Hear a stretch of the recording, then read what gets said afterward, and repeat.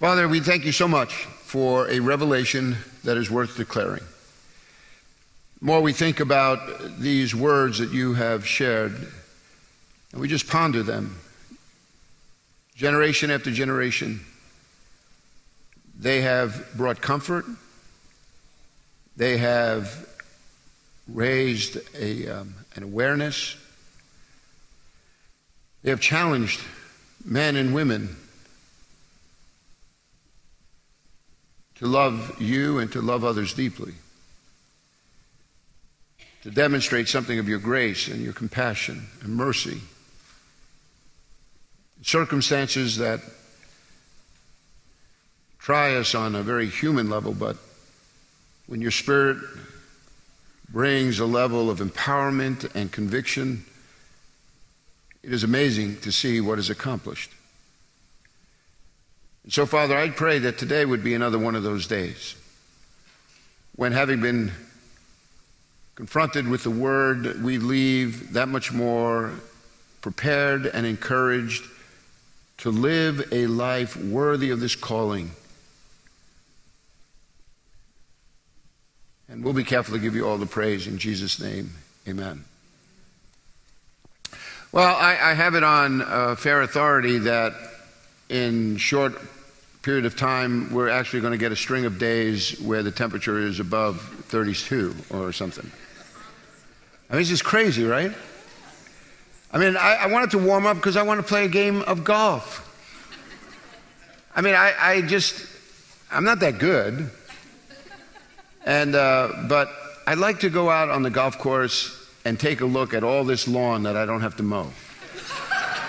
I mean, it is awesome. And I just stand there and I'm like, look at this, man. I don't have to mow a thing. It's like awesome. But you know, golf is a pretty demanding game. I mean, there's a lot of facets to it. On occasion, I sit down with my wife and she and I have this conversation. I try to explain to her why this game is so hard. And probably about 15 seconds into the conversation, I get this like glazed look like, I really don't care, you know. So I realized, all right, she doesn't really care.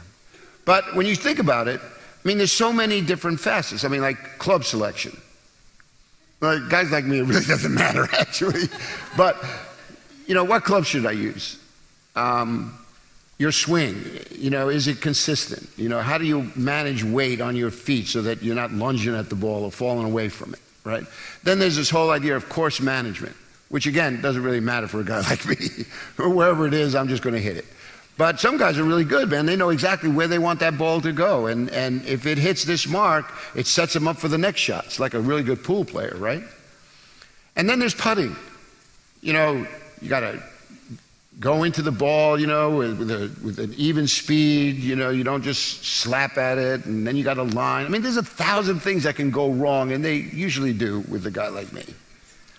But I do have one story that is like awesome. We have been I was playing in a fundraiser for Gordon College, and Doug Hawkins is one of the guys that comes here.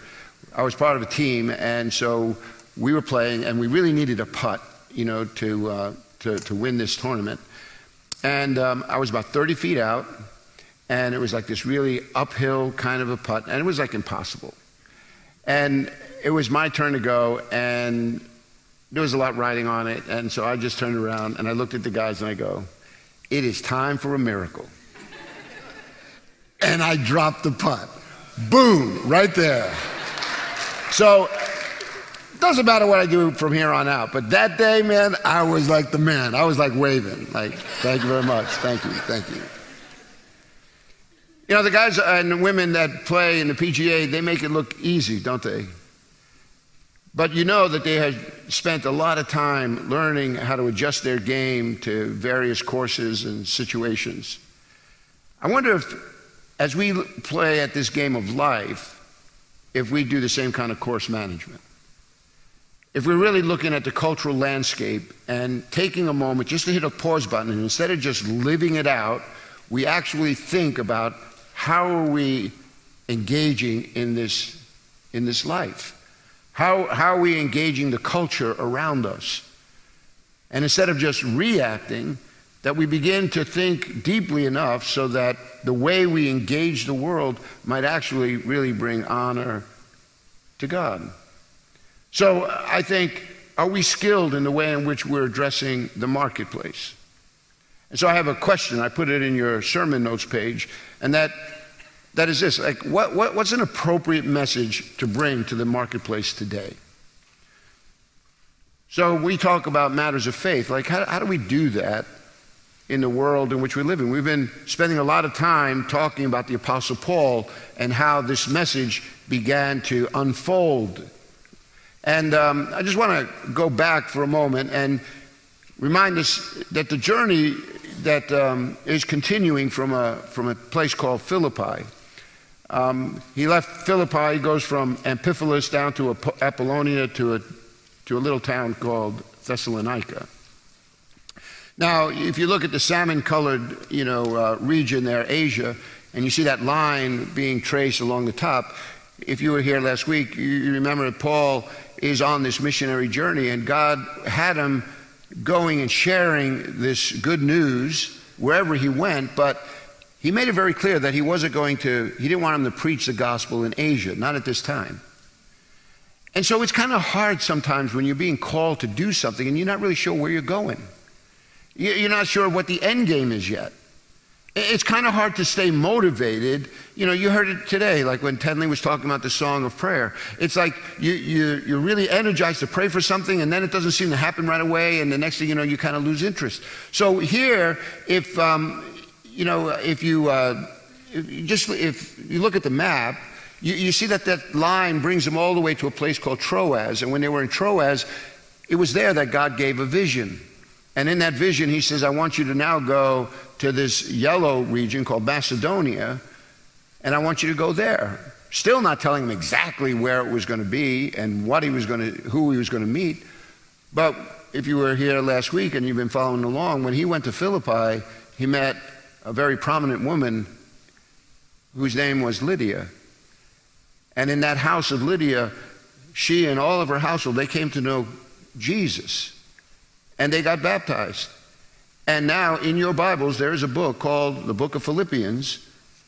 And that grew out of that little house church that started there in Philippi, all because Paul decided that he was going to be obedient to this vision, and God brings him all the way over there. And while he's there, he gets imprisoned, he gets flogged, and then he winds up also leading the Philippian jailer and his whole household to Christ. So there was fruitful ministry for him. But they left Philippi, they go to Thessalonica, and what I want you to see about that is there's a pattern now that we're beginning to see. Paul will go into a city, and one of the first things he does is he goes into the synagogue. And there you're meeting men, women who are familiar with this Old Testament that is filled with God's direction and his promises for his people. And so Paul then begins to preach Jesus from these promises.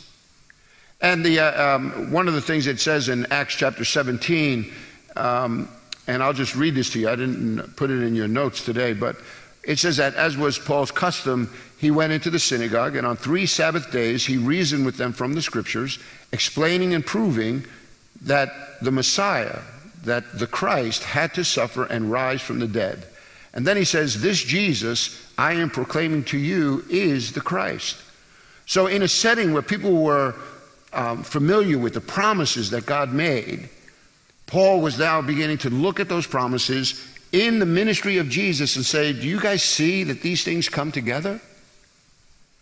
And so as a result, many people came to know the Lord, and the result was that a church was established on various fronts.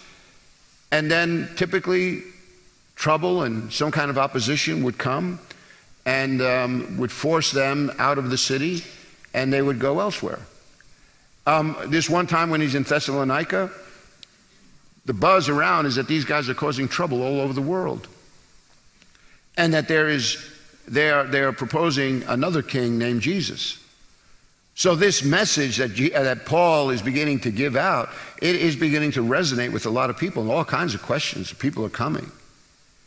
So what takes place then is Paul moves on, and as a result of this kind of persecution, he makes a hasty departure, and he goes to another place called Berea. And so you look at the map, at a map there, and you see that he goes from the synagogue there. He begins to preach again. And so you have those two arrows pointing to Philippi, to Thessalonica, and now to Berea. And while he's there, again, he preaches, people come, and then there's this opposition. And the opposition then forces them to put Paul in a boat, and he travels all the way down now to Athens. And while he's at Athens, that arrow on the bottom of the green section there, he enters into a whole nother region of the world. And there he's about to open up the scriptures to them. So in your notes now, I want to pick up the story from when Paul lands in the book of Athens, and I want to talk about this idea of proclaiming Jesus in the marketplace. And I think as we look at this passage, we're going to get a couple of principles that we can take along with us. But in verse 16, if you follow along, it says, Paul was waiting for them in Athens because he went alone this time. And so when he's in Athens, it says he's greatly distressed to see that the city was full of idols. If you know anything about that city of Athens, it still has some of the most beautiful architecture. Many of those temples were dedicated to like the goddess Athena. And so there's all these statues, all these things that are all around bearing witness to this belief in these, the system of various different kinds of gods. And so Paul goes into that city, and he's distressed to see that the city was full of idols. Now, let me give you a little background, right? Paul was trained as a Pharisee. He understood the scriptures. And as a result, he was aware, as many of you are, of the 10 Commandments, a distillation of the law of Moses, right, into those 10. And so here it says, you shall have no other gods before me.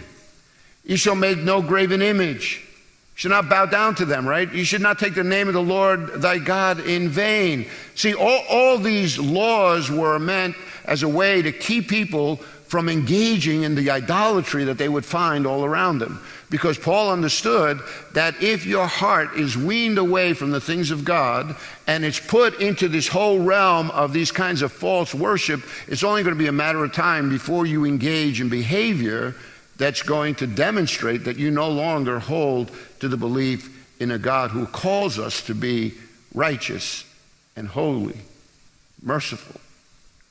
Now there's going to be a shift, and it's always going to be about how I benefit from this. And it was over and over. You see it going everywhere they go. And so when Paul goes there and he sees all these idols, the text says, look at verse 17, he says, he went to the synagogue. And so he reasoned in the synagogue with the Jews and the God-fearing Greeks. But now I want you to notice something else.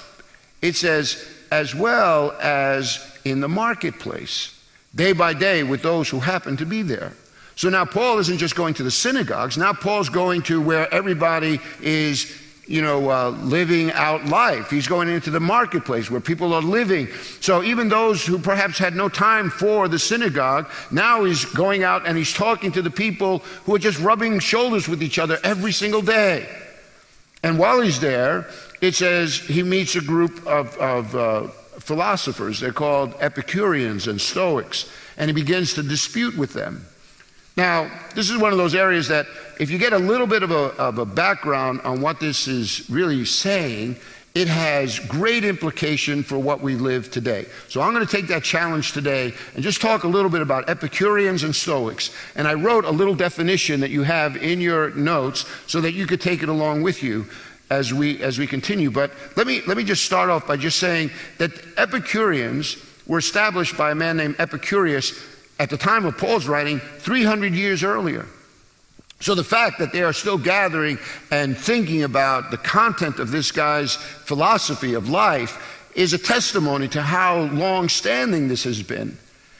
And now the Epicureans, they believe that if there was a God, that he came and he kind of wound the clock. He got everything started, and then he just left the scene, having very little to do with human beings.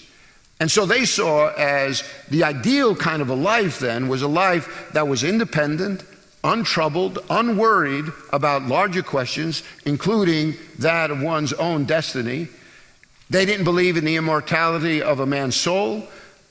What they did believe in was the pleasure of tranquility, of peace, and that was to be found in the absence of any kind of pain.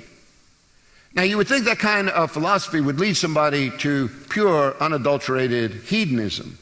But Epicurus was a principled man. In his own writings, he would tell people, he says, look, if there is too much pleasure, it can lead to pain. Anybody say amen to that? You pursue pleasure too much, it could result, it's a very negative consequences. And he also understood that sometimes pain can be a great motivator that could actually lead us to better pleasure. Because you learn things from pain, and it could enhance your life. So for Epicurus, his idea was, hey, let's try to find that zone where we can live, and the experiences that we have in this life, they flow from a place where we just kind of like live that perpetual chill.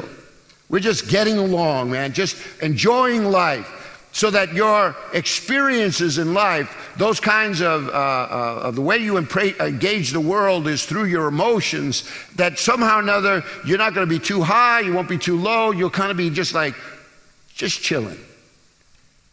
Does that sound like anything that people are interested in today? Come on, you know exactly. I mean, just listen to most of the songs, everything that's out there. It's always appealing to our emotional side to find ourselves in this space, man, where we're just like getting along, baby. Life is good. You know, life is a beach. In contrast to that, you have the Stoics. The Stoics, they believed that divinity lay within the present world, within each human being, so that this divine force, it wasn't personal. It was just like this guiding kind of a principle, and you could tap into that. And the way in which you would do that was that you began to get in touch with this inner rationality, which was another way of talking about logic. It was a way of approaching the world through observation and making conclusions. But the presupposition there was that you lived in a world that you're only going to be able to really base your life on what can be observed and what can be, reasoned out. So you lived life less on your emotions and more on logic. Anybody meet people like that? So now you have these two kinds of thoughts where people are approaching life from two very different kind of vantage points, right? One from the heart, how I feel, how I engage. I'm an emotional kind of a person, and so I begin to think of reality as it's manifested this way because it has to feel real to me. Okay, well, you ever find yourself in a place where you can be so convinced about something, and then you find out that even though you were sincere and honest, you were sincerely and honestly wrong. And how about logic? Logic goes to just so far, right? I mean, if I believe I live in a closed system, then anything that bucks up against that is considered to be irrational. And if I've already made those kinds of determinations, don't you see how where you start has everything to do with how you live? How now you're going to play your life out? And you get that all the time. It's how people live. So into this milieu then, which is part of the marketplace, and I would suggest it's still pretty much the way it is today, the Apostle Paul is going to enter into that, and he's going to speak to them. Now notice what they say here. We'll go back to our text. Some of them in verse 18 begin to ask him, and they say, what is this babbler trying to say? That word babbler is a word that was a really derisive kind of a term that the Athenians used for people that would go around collecting and selling refuse that they would find. It was a term that was used for men of no account who were low and contemptible. And so it was a term of derision. So they're like, what's this babbler trying to say? And so they were treating Paul here rather condescendingly. Like, they knew, he didn't. And so what's this guy doing? Some said he seems to be advocating foreign gods. And then it goes on to say, they said this because Paul was preaching the good news about Jesus and the resurrection. Now, what I want you to know is that the word for resurrection is a Greek word called anastasis. It's a feminine word. And so, from the text, many commentators believe that when they said that he was advocating foreign gods, they were thinking like, okay, well, now you have Jesus and then this foreign god, anastasis. And they never heard this before. Now, why would that matter so much? They go on and they say, we want you to bring you to this meeting of the Areopagus, a place where they would gather and they would often debate ideas and have these talks. And they say, may we know what this new teaching is that you're presenting? You're bringing some strange ideas to our ears, and we want to know what they mean. Because the new teaching that they're bringing doesn't seem to coincide with, at least for the Epicureans who've been following this thing for 300 years. So when Paul goes and he starts to talk to them, they not only are they condescending, but they're also very suspicious. They want to know what this is about. I learned something this past week in my studies. One of the writers put it this way. He says, you know, the charge of preaching foreign divinities was the charge on which Socrates, one of the greatest philosophers of all time, had been tried and condemned. Athens may have been interested in new ideas, but divinities from elsewhere could easily get you into trouble, some serious trouble. And so now you have them talking about Paul, and so now you're left thinking, okay, well, what's this guy going to say? When he enters into the arena where all these people have their ideas, what is it that he's going to say to them in this marketplace? And so in verse 22, it says, Paul stood up at the meeting of the Areopagus, and he says to the men of Athens, I see that in every city you are very religious. For as I walked around and looked carefully at your objects of worship, I even found an altar with this inscription, to an unknown God. Now what you worship as something unknown, I'm going to proclaim to you. Now, isn't that interesting? When you hear that text, how does it fall on your ears? When Paul, he's trying to be magnanimous, right? You already are told that he's distressed inwardly because of all of this false worship that's taking place, all these idols that are in the city. It's just really an offense to him and all that he understood about what God was wanting us to know about him. So he's in this midst, and so he starts off trying to build a little bridge with the people who are sitting there, right? These Epicureans and Stoics. And he says, look, outwardly, it appears that you guys are religious, right? And he says there are signs everywhere that point to it. No doubt that the Parthenon, a temple dedicated to Athens that people still go now and visit, was still there. I mean, dedicated to the temple, to the goddess Athena. And so he goes to them and he says, look, what you know as unknown, I'm going to declare to you. When you hear that, does that not smack of, being kind of brash? Like when you hear him say that, does part of you think like, that's kind of bold. Like, why would he go there and tell people like, look, you don't really know something, and what you don't know, I'm going to tell you. We kind of think like, well, come on, you should be a little bit more magnanimous than that, man. Everybody has a way of thinking, and doesn't necessarily mean you're right and he's wrong. We should become more tolerant of these ideas. Which is another way of just saying, do you see how as our culture, the minute you read something like that in a text, and the fact that you even start to think that way, it goes to show like, wow, the culture around us does influence the way in which people engage. And so Paul is clear. He's saying, look, you guys are saying something can't be known. And by saying that, they're erecting some absolutes. I love it when people do that, because when they'll say to me, they're like, well, I don't believe that there are any absolutes. And I smile and I go, well, you just made one. Because to say that there are none is suggesting that you know something, right? That's an absolute then. So this little inscription to an unknown God may come from a place where people think like, well, if there is a God, nobody's really ever going to get to know him, really know him. And Paul is here to say, no, you can know him.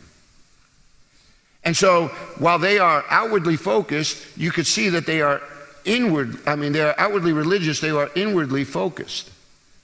It's all about what's going on in their own head. It's about the way in which they are beginning to build, a philosophy on which people will engage life. And I would suggest that we all do that.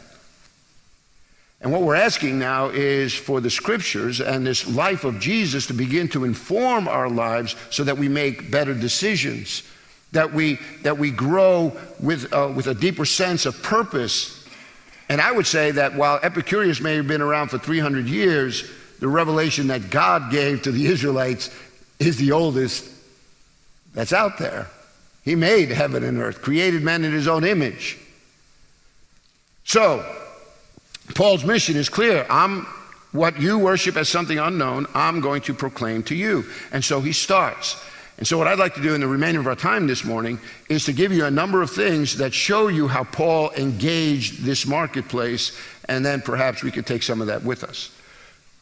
Paul starts this way. He says, the God who made the world and everything in it is the Lord of heaven and earth. See, what God is saying what Paul is saying here is that God is first cause. God is the creator. He's the Lord over all of his creation. He is not distant from creation. Rather, he watches over it. When he says that God made the world and everything in it, he said he's also the Lord of heaven and earth. So while God created all things, it's not like he wound the clock and then went away. God's still very much a part of the world in which we're living.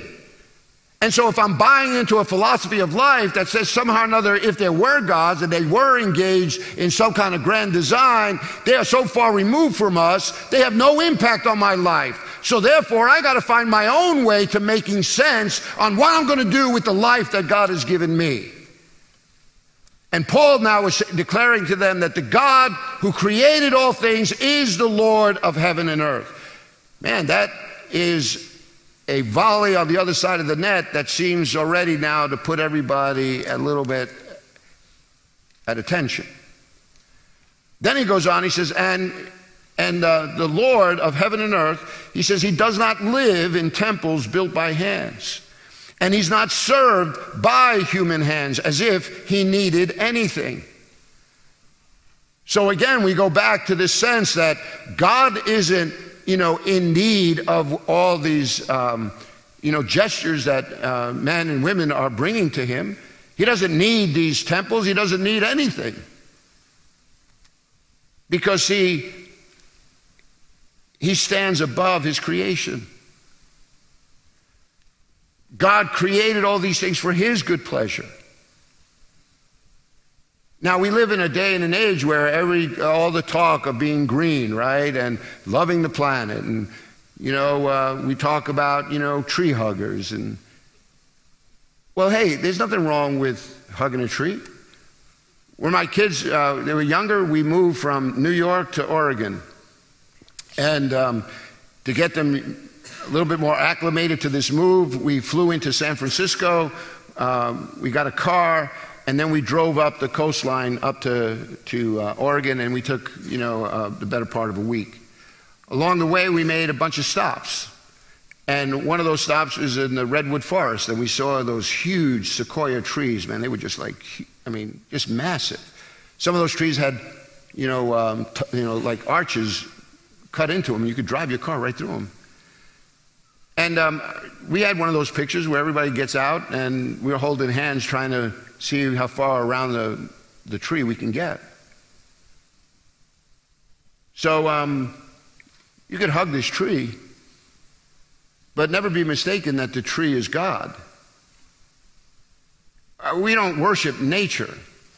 We worship, according to what Paul says here, if a God, he made the world, everything in it. He doesn't live in temples made by hands. He's not served by human hands as if he needed anything. What he's saying to us is God stands above his creation. I love the way, I had a theology professor, and his name was Dr. Rudolph. And Dr. Rudolph had this saying that he would say all the time, referring to God and creation. And he'd say, he is not it, and it is not he. So while we can appreciate the creation all around us, we don't serve creation. We serve a God who created all things. And then Paul goes on and he says to them that, in fact, God is a provider, because he goes on, he says, he doesn't need anything, because why? He himself gives all men life and breath and everything else. And then he defines what he means by all men, because he says, from one man he made every nation of men, that they should inhabit the whole earth, and he determined the time set for them and the exact places where they should live. So not only did God create the world and is engaged, though he stands above it, he's intimately involved with it. God is intimately involved with his creation. Notice it says here, God gives man life, breath, everything else for life. So if God is going to be the one that becomes this sense of center for how we engage the world, then to engage the world and not pay attention to the way in which God ordered us and the world is to keep ourselves at arm's distance from the one who could bring a sense of meaning into a person's life. And by God saying, look, I'm the one that populated the world. I'm the one that established all the nations. And while we want to have this sense of power and ownership over my own life, God's saying, no. I am the one that sets man's time and his boundaries. Don't you wish you had that power? We kind of act like we do. Like, man, I have all these choices. I'm the captain of my own ship. Really. We all wish that we could put a little bit more sand in that hourglass. We'd all wish that we didn't have some of the encumbrances and obstacles that life comes with. Sometimes they're not of your own design. It just happens. That's the way life works itself out. But ultimately it says that God, intimately involved with his creation, gives them everything they need for life and breath. He's the one who sets the boundaries. Very different from what these Epicureans and Stoics were believing, right? Instead of this God who is distant, he's a God who's very much present. And then he goes on and he says, and God did this so that men would seek him and perhaps reach out for him and find him, though he's not far from each one of us. For in him we live and move and have our being. As some of your own prophets have said, we are his offspring. A fish was designed to swim in water. You watch him in his own habitat, and it's amazing, some of these creatures.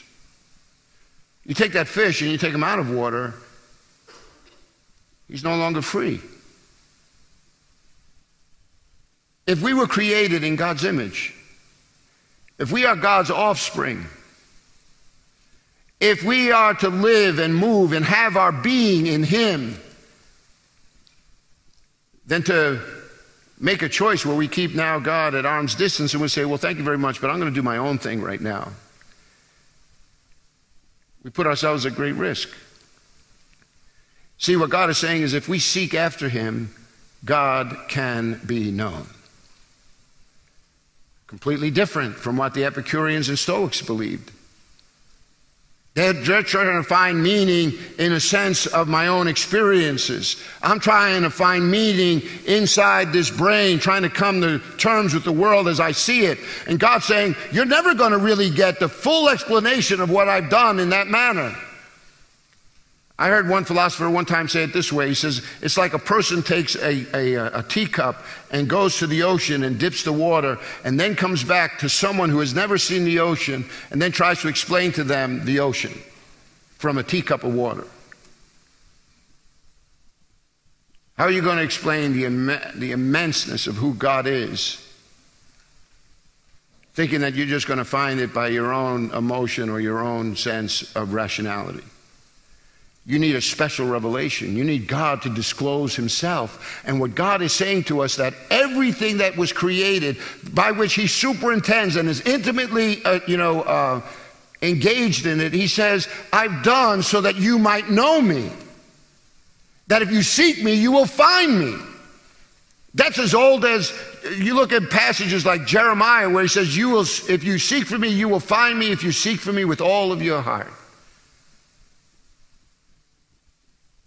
Or Proverbs, lean not on your own understanding, in all your ways acknowledge him, and he will make your crooked paths straight.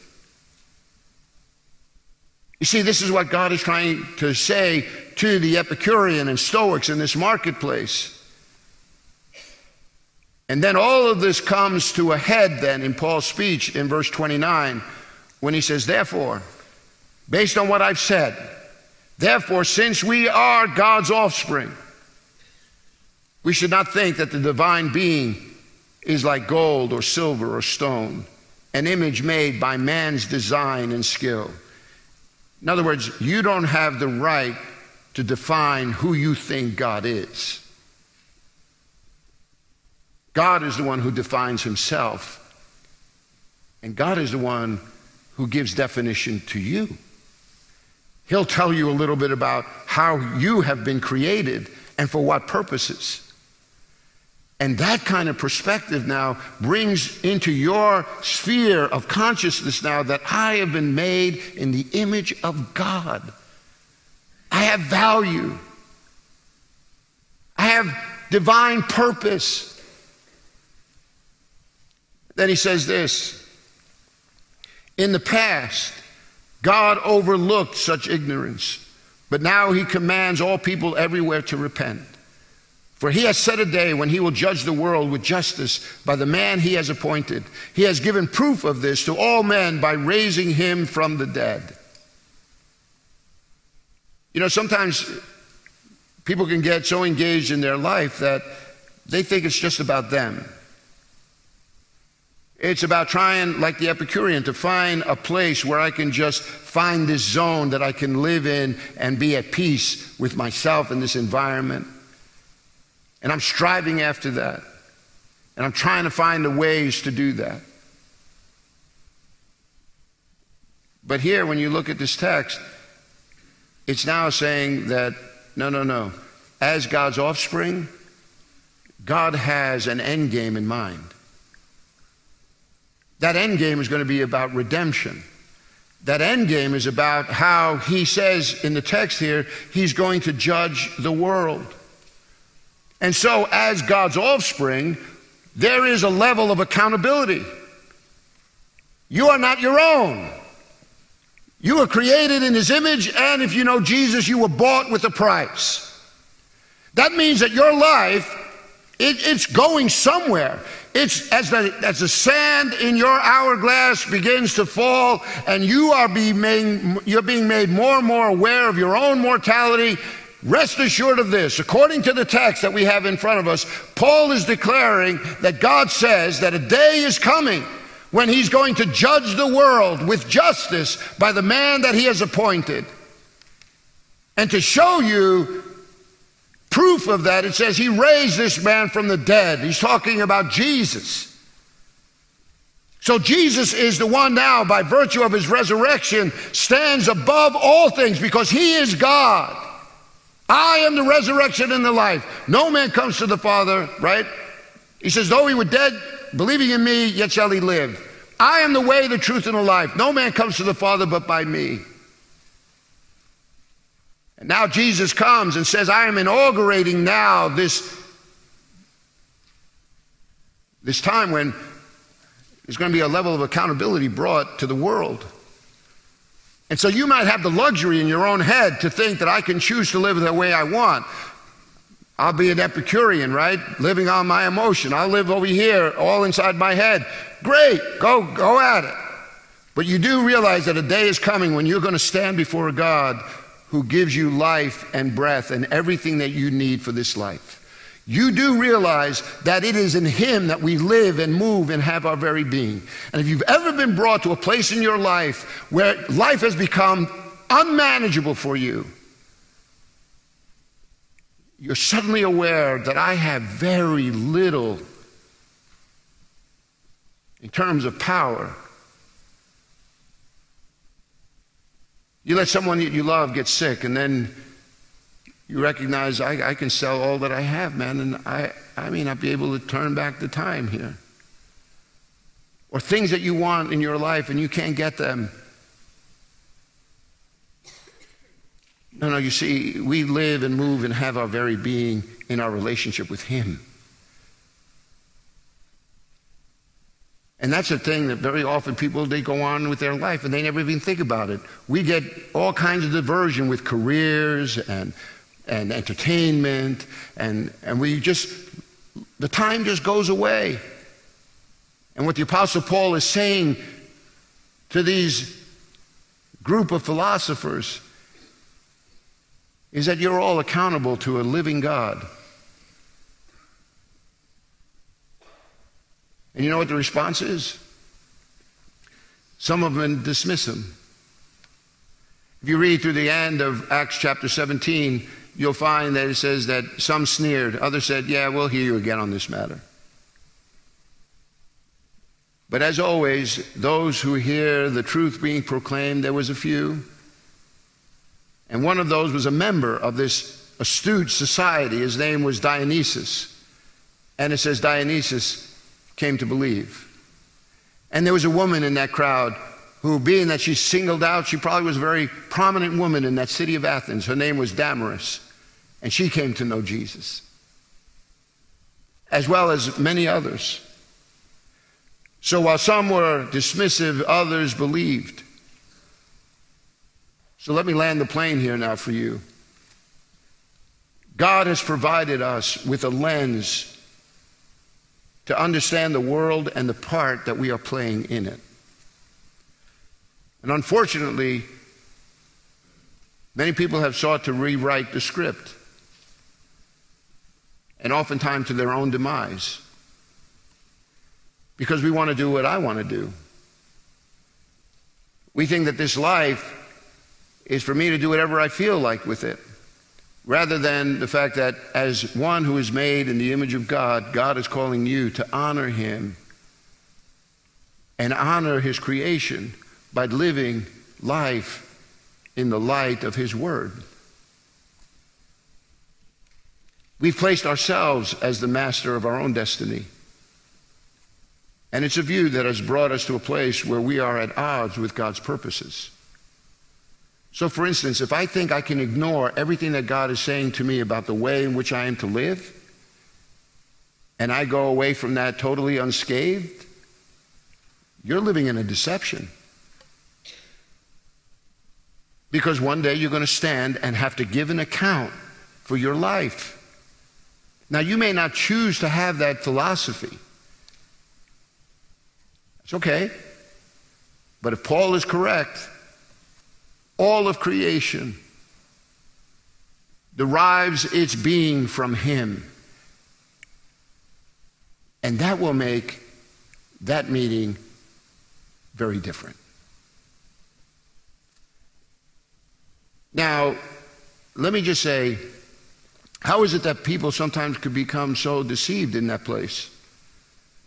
Well, let me end by just saying two things. One, I think that people have an overestimated view of progress.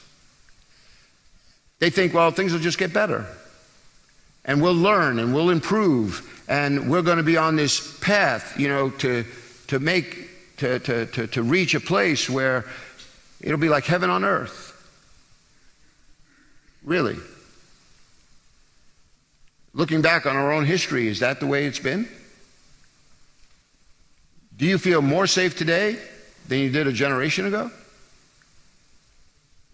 Do you feel like the world is a much friendlier place? That we're just a few steps away from everybody singing Kumbaya? Or do you worry for your kids and your grandkids? You worry about this world that they're going to be inheriting. But if you give yourself to, hey, progress, I'm just saying that we've turned a blind eye to all the unintended consequences of what we thought was progress. You know what the other ill that I think happens, that people just suck down like without even thinking? Is if we overestimate progress, we wind up minimizing evil. And we choose instead to see the root of the turmoil that's in the world not coming from a heart of man that now is separated from their relationship with God. We look at the root of the turmoil in the world based on ignorance. If people just were better educated, if they just knew better. No. Do we not look around and see very intelligent people that have invented ways to kill people? Do we have not seen people who have great capacity use that capacity for their own self-serving? Come on, the world is filled with stuff like that, and we just turn a blind eye to it and think, well, you know, it's just, they just don't know better. No, they do know better. That's the problem. Evil is in the world. Jesus said, it's out of the heart that comes all kinds of malice and envy and hatred and murder. And what Paul has been declaring from city after city after city is that the way for a heart to be healed is to come under the mercy and compassion of his Son, Jesus, who says, if you labor and are heavily burdened, come unto me and I will give you rest. Take my yoke upon you, learn of me, for my yoke is easy, my burden is light. You'll find rest for your soul. So where are you trying to find that sense of meaning in your own life? You see, what Paul did on that day, standing in the marketplace, not in the synagogue where everybody had their Bibles out and were looking at all the promises. No, I'm talking about the marketplace of ideas. What Paul did was to make everybody aware that this is not just for one little group of people. This is for the world. Epicurean, Stoic, Jew, scholar, it doesn't matter. One God made all the nations of the world, and this one God is the God that one day you are going to stand before him and give an account for what you have done with your life in the shadow of a redemption that Jesus purchased for you with his own blood. See, what is the message we need to bring to the marketplace? God is not distant. And we're not to look to the creation to give us direction because he stands above it. But we can see in it something of his power and of his glory.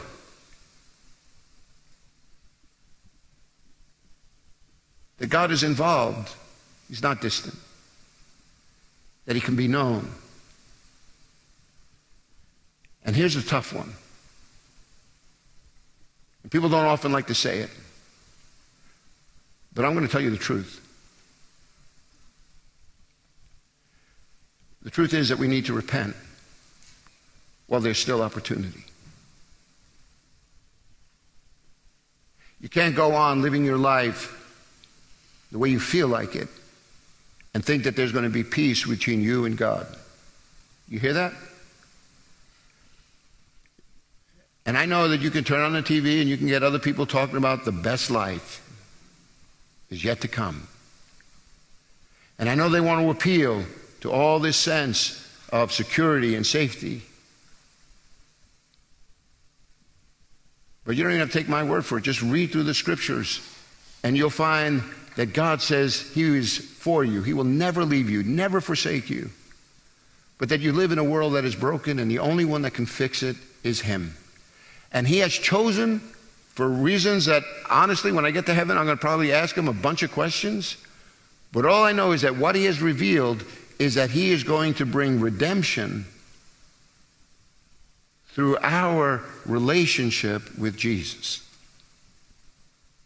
Because as I take Jesus and his word seriously, it has a way now of defining morality for me. It has a way of defining what it means to love. It has a way of recognizing that I extend mercy and compassion, not because people deserve it, but because they bear the image of God. And I am to honor that. So I forgive 70 times 7. I am to love all kinds of people. We live in a day and an age right now where people talk about being open and affirming. And you could use that terminology for a whole host of things. Believers ought to be open to all people to demonstrate a love that far exceeds anything that the world can offer. But what we are called to affirm is a biblical righteousness that finds its core and its articulation in the person of Jesus.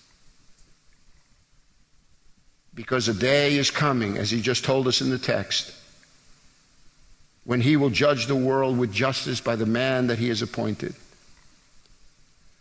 That's Jesus. So it's a wake-up call for all of us. But it's also a promise of great freedom to live life with that sense of confidence. To understand that when I wake up in the morning, I am never far from his gaze. That even though I may experience trials in this broken world, they're not for naught, because he says he redeems them all. That, like he says in James, consider it pure joy when you fall into various trials, knowing that the trying of your faith is ultimately going to make you complete. And if you lack wisdom, ask God and he'll give it to you. I don't know about you, but it gives me a sense of centeredness. And that's what God is offering to each and every one of you. That's what Paul was doing when he went from city to city to city. Saying you don't have to make it up. I'm here for you. That's the good news of the gospel. Let's pray. Father, I thank you for the clarity by which the Apostle Paul has shared. I think of the scriptures. You open them up and there is this 2 letters that he wrote to the church in Thessalonica, church in Philippi, and others as we will come to see as we go through this book of Acts. Sharing a biblical perspective on you and the role that we are to play in this life. And if we were to allow room in our life for it, we become all the better for it. And what we're chasing for in so many other directions, we will find a healthy identity, a purpose, and a joy that comes from your Spirit living within us. One of the greatest promises for me, as I spent time in the Scripture, was the promise when God said that because of the Spirit living in me, the fruit of that Spirit is mine.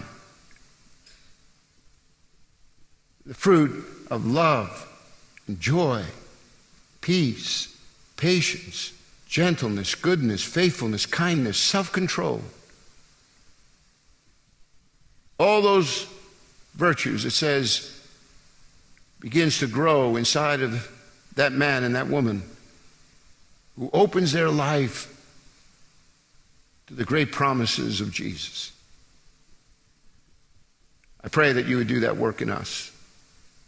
I pray that as a church, that would be our all-consuming mission, to be disciples and to make disciples. And we'll be careful to give you all the praise in Christ's name. Amen.